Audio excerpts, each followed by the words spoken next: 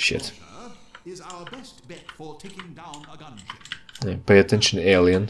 I'll be right with you. Now, where Yes. was I? You were talking to the G-man Using the and the laser guide, J-dude. You can steer your rocket past the gunship's defenses and prevent it from shooting down your rocket. This will only anger it at first, but if you can survive long enough to make several direct hits, you'll be rewarded with a prize worthy of any mantelpiece. Now, who's going to be the lucky one to carry it into combat? Yeah, who will it be? Yes. Who? Find a volunteer. What? You're talking to me? You must be mistaken. I've seen the Vortigon putting his hand up. The third one, that's why it's always up. Yeah, of course you have to pick up the fucking rocket launcher. Who else is gonna do it? Who else is gonna take away the gun you could have been having, right? You could have. Yeah. Let me just send a warning to Lighthouse Point, and then I'll come right up and lend a hand. Go on, teach that gunship a lesson it will never forget. Remember, use the launcher's laser guide to steer your rocket past the gunship's defenses.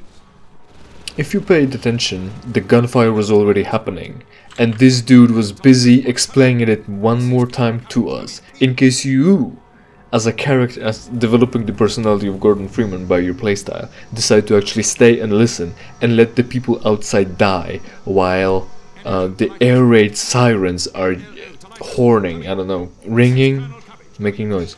Now, again, also we've got this situation where the dude at the radio is trying to call up the other end. We came from here, now we're here. And he's not succeeding because that would be, you know, that would take away from the gameplay. Also, this dude is Colonel Odessa Cabbage. His name is Odessa. Why? I don't know. He's British. Why? I don't know. He looks like Captain Price. Why? I don't know, especially since he came first. He's got his medals, or whatever the tags are for military, on a coat that's security, which was pointed out by, at least by Goose Goose in the video that I watched so long ago, and I reference now often. And yeah, go fight the gunship. Also medics, in case you need those. You know, healing is good. At least, well, not dying is good. Healing might be beneficial. Not as directly, you know. You catch my drift. So yes, other than that, here's a rocket launcher. If you shoot it with rockets, it will do nothing other than anger the enemy, but maybe eventually you'll win, the Colonel Cabbage said. And yes, you can guide the rocket around with the laser pointer, which is sort of weird, because, you know, usually, well, maybe you don't know actually, usually the technology is that you mark the target. With the... oh shit, I'm being hit now. You mark the target with the point, which is visible by a ship or something that is actually providing the fire support. You're just marking the target. So you put the laser pointer at the enemy. Oh, he blew up the thing and I need ammo. So I guess the ammo wasn't there. You could give me an med pack. Yes, just like so. Yes, exactly. What was I saying? Yeah, you point the laser at the thing, and then the gunner in the thing that's providing the fire support is gonna see what the target is, and it will shoot it. So, again, we're having music. Sorry.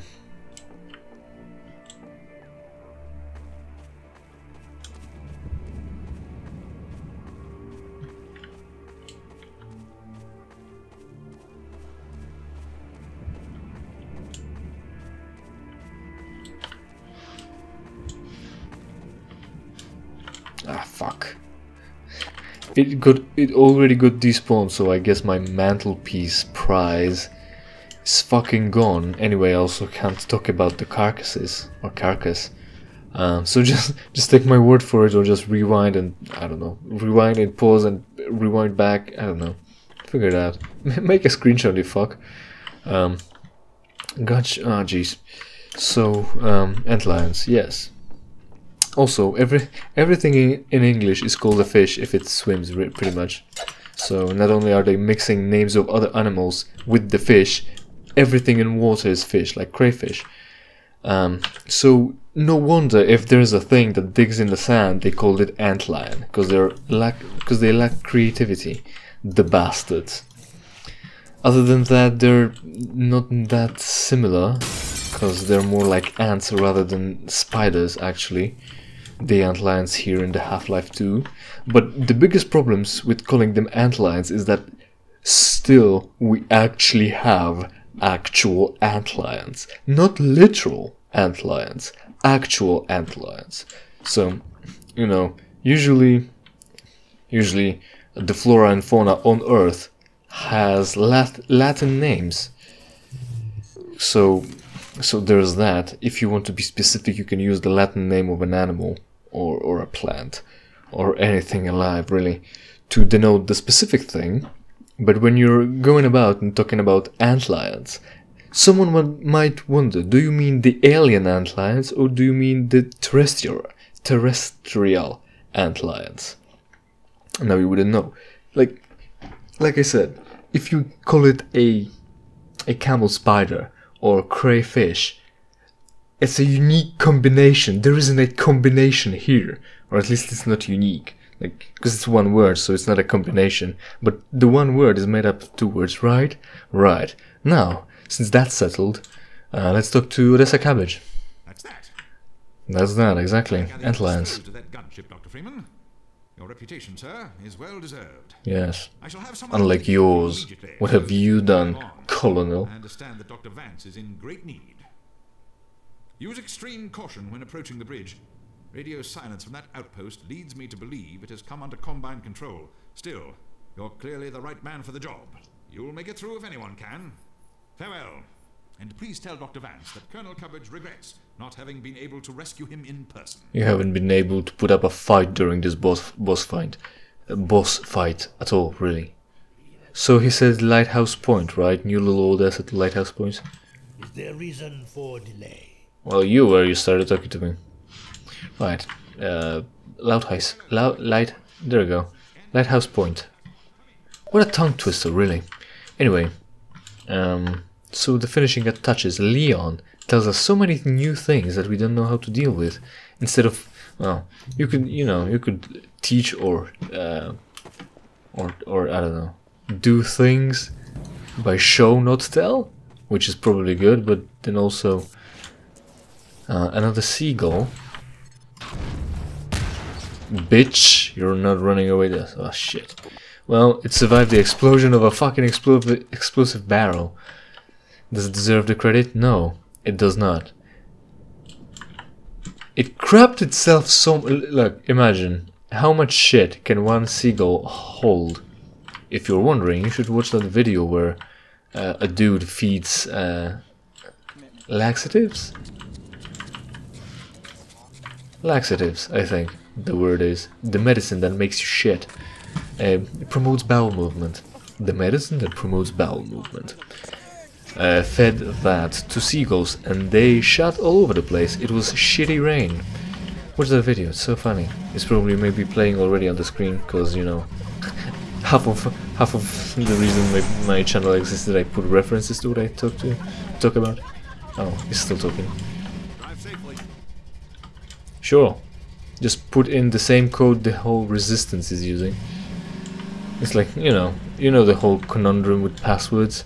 Every password should be unique, so it's harder to crack everything if someone cracked only one thing of yours. But then again, try remembering all of this. If Combine cracks one password of Resistance, the Resistance, they'll have their whole network done. Everything is closed with like 153, I think. However which way. Right then. So Leon really had us with lots of new things, not explaining anything, really expecting us to know all about it before we really faced any of it. Other than that, the gunship. The gunship deal is that it, of course, is also a, I would say transhuman, but they're not human. And what would be the movement otherwise? Augmented improved. Shit. I was hoping that that box is gonna break apart and the content would be easy to pick up. Oh yeah. Also, I was hoping the contents would be worth picking up. Fortunately, they were this time. But yes, gunships are just giant fucking bugs, which is evident by their what is it? Propeller at the back, at the ass end of the bug. It's bug-like. It's not that it's bug, because you know, taxonomy and whatever. Yeah, it has a propeller. It does. It's got wings. By default, when it's born, it's got wings. But those wings are turned into what a helicopter has, a propeller.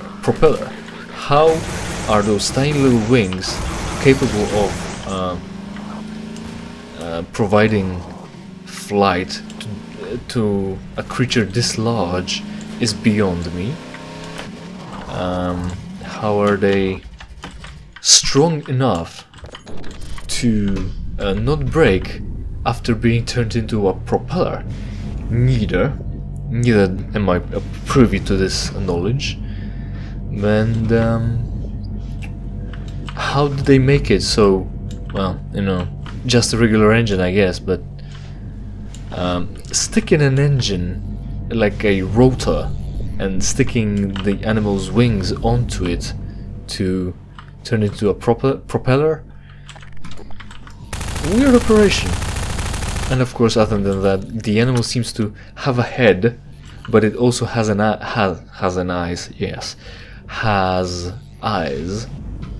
and the eyes are on the side of its body, weirdly, like thorax. I'd say I'd use that analogy, analogous body part. You know, remember from biology what's analogous organs? Well, that's not what I wanted, but it's fine. That's not the weapon I wanted. But since I'm already out with it and taking fire, I can afford taking some fire. Really, the damage isn't that big. It's supposed to be close combat, fucking effective something. Like, it should feel nice to fight, and if you die with one shot, it's not. So you're supposed to tank some hits to be able to. So I guess it's fine. It's fine enough again. Pick any gun you want. This one just happens. You know, it's again. Well, maybe not again. Maybe first time around. You've got such a variety of guns, and there's always lacking in some aspect that it's hard to really choose your favorite. They are all viable enough and not favorable enough. So no, I wouldn't know. Pick any, really. Just whatever. Big pulse rifle. There we go. Because it's big and tough. Right. There's some ammo here for two for me. So the gunship is a bug, and where you think the head is its gun. And of course, where does it store the energy? I don't know. Where does it store ammo if it's not an energy weapon? I don't know. But it's able to use it and shoot you. So there's that. And also, it's still capable of making noises and shouting. So, if you noticed when we were shooting it with rockets, it was moaning or crying. Maybe it was just angry, like Cabbage said. Also, his name is Cabbage, laugh at him. Yeah. Do I wanna... Nah, it's fine. We'll trigger that later on, and I'll show you how I defeat enemies. Because there is a thing here to do, which is weird, and I just decided to be killing two birds with one... you'll see. So, did I talk about everything I wanted to talk? The things Leon said. The antlions. The piracy. The shitting seagulls, the gunship, Odessa Cabbage. Right, there's something I didn't talk about, and it's already this late.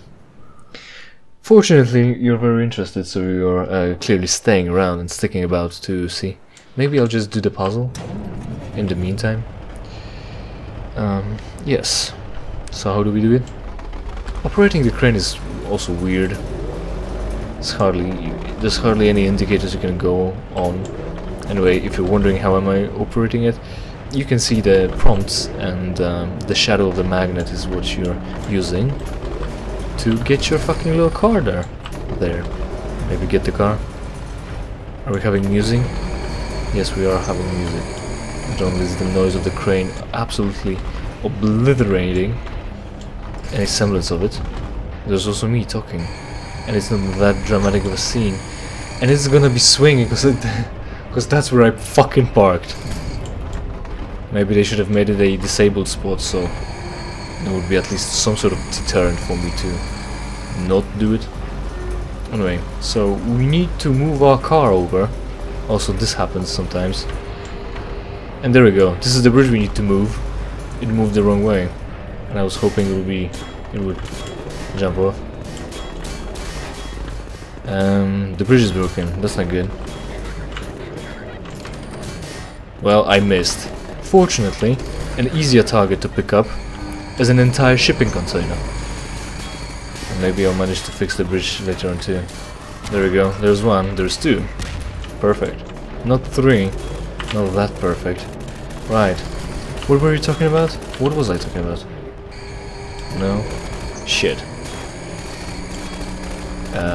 Hold on. It's fine. Yes, I know now. So remember when we came out of the mines? Pretty fucking weird the whole situation with Ravenholm and shit. Because what happens is you go to Ravenholm and it's some mining town apparently, right? Consisting of the living area, the cemetery, and the mines.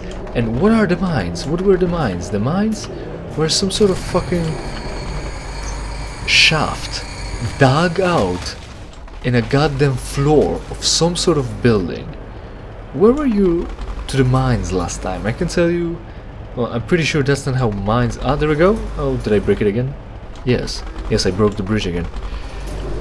Well, I'm pretty sure I know how mines look like, and I'm pretty sure that's not how mines look like.